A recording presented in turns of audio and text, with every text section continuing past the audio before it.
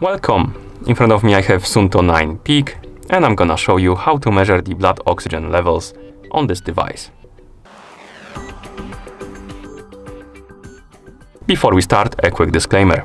If you want to measure the blood oxygen levels on this device and get the most accurate results, make sure to put your watch on your wrist, secure it tightly so it doesn't move around, and while you're measuring your blood oxygen levels, try not to move too much. I'm just gonna put my finger on the sensor right here, but because of that, my results might be not too accurate.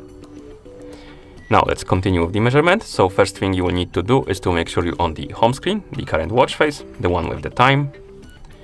And once you're on the home screen, you can swipe up on the screen or press the lower button to scroll down to the heart rate widget. And once you see the heart rate widget, it should look something like this. I'm gonna put my finger on the sensor. And in the heart rate widget, you can tap on the blood oxygen icon next to the heart rate, like this.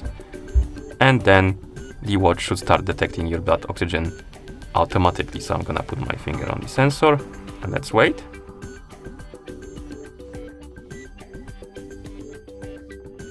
And as you can see, after a couple of seconds, we have our results.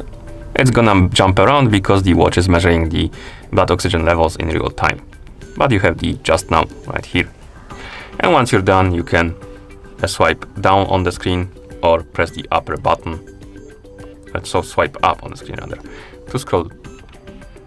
No, swipe down to go back to the watch face basically. And that's how you measure the blood oxygen levels on this device. Thank you for watching. If you found this video helpful, please consider subscribing to our channel and leaving the like on the video.